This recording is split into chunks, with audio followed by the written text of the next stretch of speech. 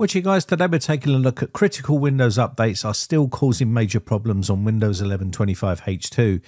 So I've just built this computer and basically I've got Windows 11 25H2 on the system. And you can see right here, when I do Windows updates, it's offering me a couple of updates, and we'll talk about those two updates a little bit later on.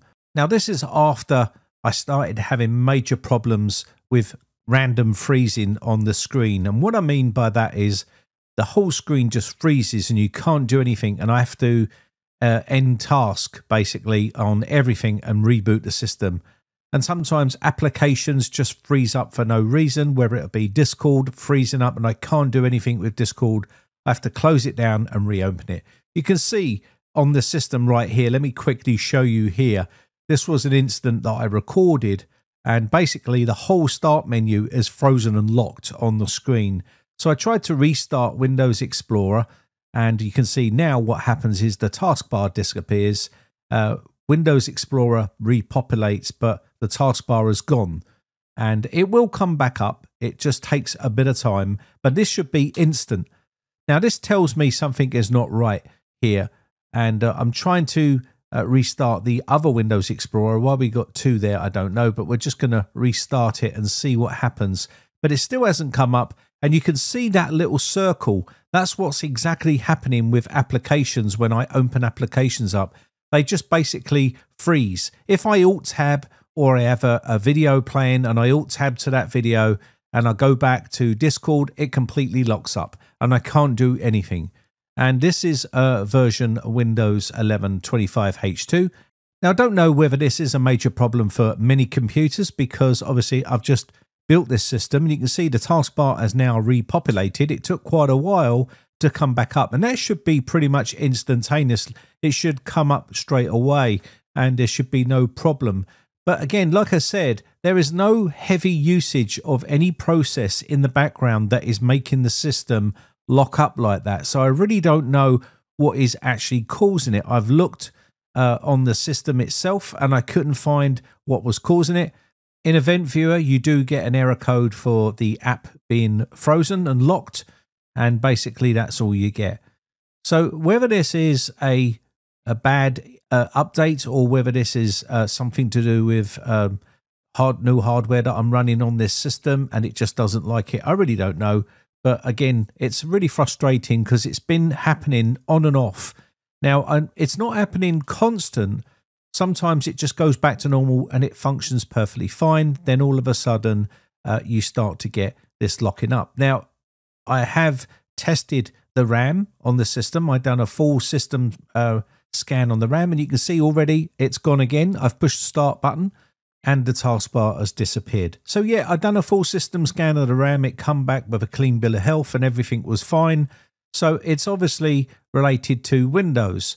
Now, whether this is to do with a known issue, I have checked the known issues page and there was no issues about this at all. I did a search on the internet and I see there was a known issue for random freezing and there was a update released, and you can see now the taskbar has now come back, and when you try to do anything you just can't do anything on the system. It just locks up, and sometimes I'm having to force shut the PC down and reboot the PC, which is very frustrating, especially if you're in the middle of something.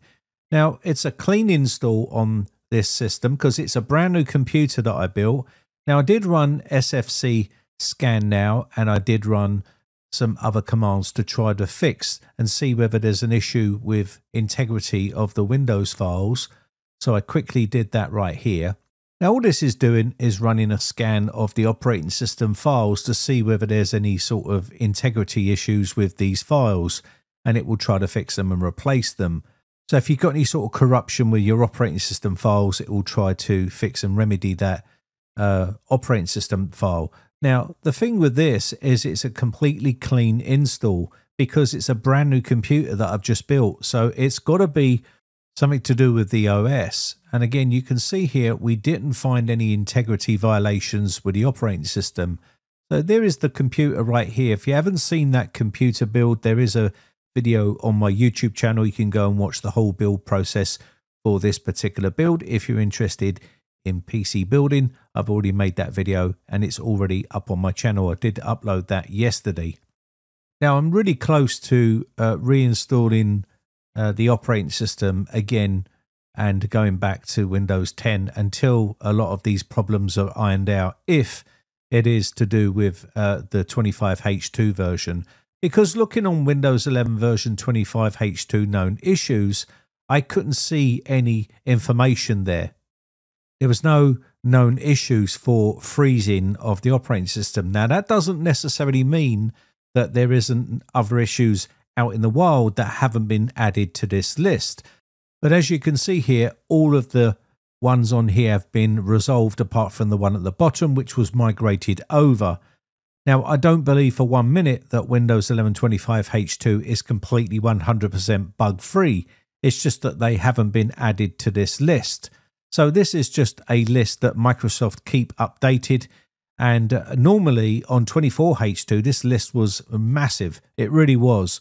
And a lot of those have been resolved now. But hopefully 25H2 is good, because I believed when I was using it on my last system that I had no problems with it. But that doesn't necessarily mean that I'm not going to have issues with it on this PC, because this is a completely different computer with new hardware. When you do a quick search on Google, you can see here random freezing Windows 11 25H2.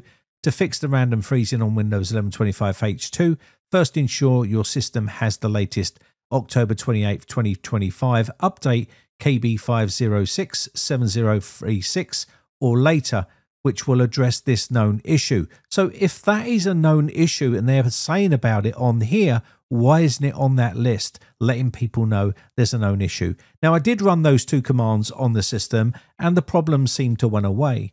Now, when looking on the Windows updates this morning, I did find that there was updates with that particular update version available to me. It says preview update, but again, I'm going to install it and hopefully that remedies the issue that I've got. Otherwise, I'm just going to reinstall with Windows 10.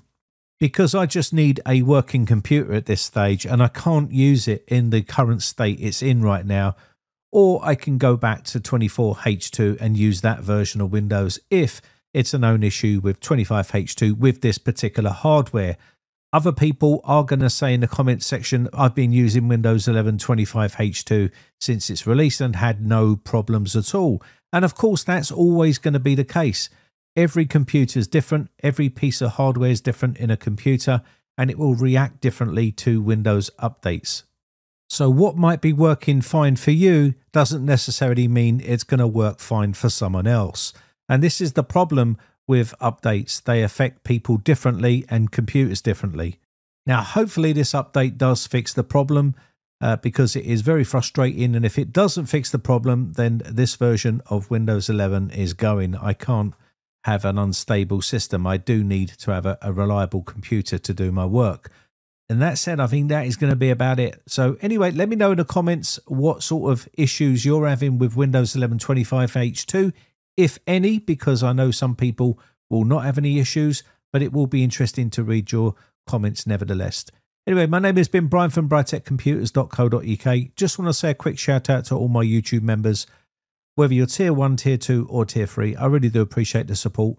I shall catch you in the very next video. Bye for now.